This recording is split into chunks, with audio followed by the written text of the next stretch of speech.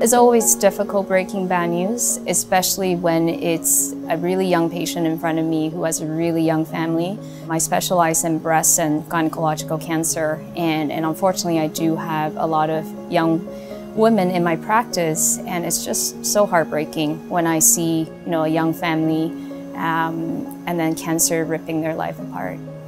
That's what drives us, though, is those experiences with our own patients, trying to find the ways to help them through their journey. So really, I want to be able to improve the cure rate and the quality of life for patients that I treat every day.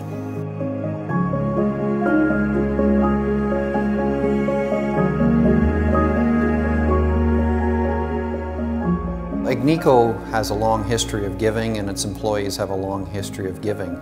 We got exposure to the Princess Margaret Cancer Centre early on. Our founder, Paul Penna, was treated there. That was our initial exposure. We had the opportunity to go visit the centre a number of years ago. We were blown away with the quality, with the excellence, a world-class facility doing world-class work and world-class care. We've got to support them. And that's what started our partnership with Princess Margaret, to the point now where our support, both from the company and its employees, is in excess of $25 million.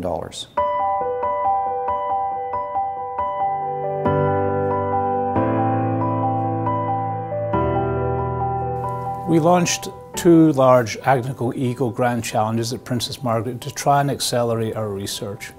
The first of those was to try and detect cancer early, using technologies developed at Princess Margaret Cancer Centre to find cancer even in people who don't know they have it, have not developed any symptoms, it can't be seen on an X-ray, and you can do that all through a simple blood test developed by Dr. Bratman, Dr. Han and others.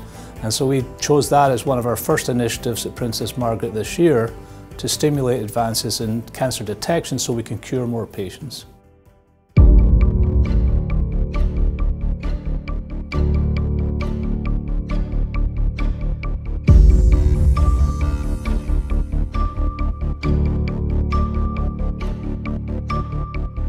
The human papillomavirus causes many cancers here in North America, but it has an even bigger impact globally, especially in developing countries.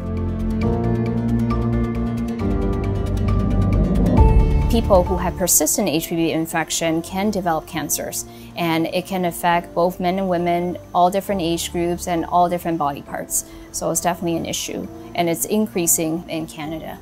Unfortunately, it's a wide range of cancer, and sometimes it can be quite aggressive.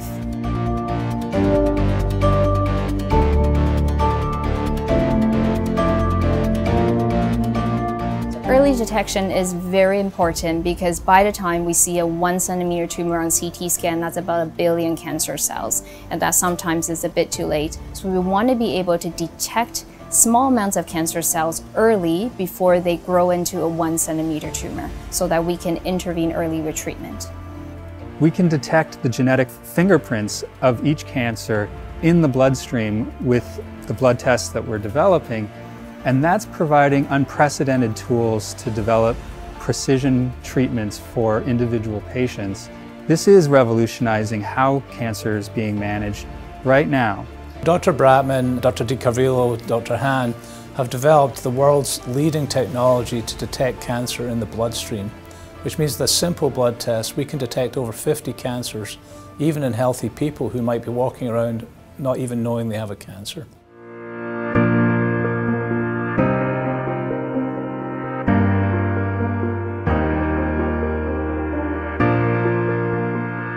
The financial support, especially from partners like Agnico Eagle, is very important.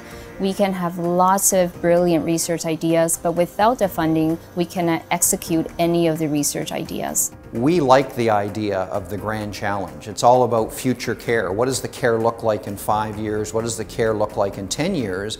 And in order to get from here to there, you need support, you need funding. You need to fund the work that's done there every single day. That's how we're going to get to conquer cancer, by funding the best research and funding it today, not waiting. They need the money now, and we're in a position to do it, and we're happy to be their partner. Agnico Eagle has been one of the corporations which has really stepped up to help us in support of these grand challenges. We've been able to accelerate our progress. Certainly our preliminary results from the initial smaller cohort of patients suggest that this will be successful. And we are going to see just an explosion in the use of these tests over the next 5 to 10 years. It will be a revolution in how patients are managed, how cancer is detected, and ultimately how treatments are targeted. It's not just the expertise we're funding, but good, smart, honest, hard-working people in that battle for cancer, and how could we not support it?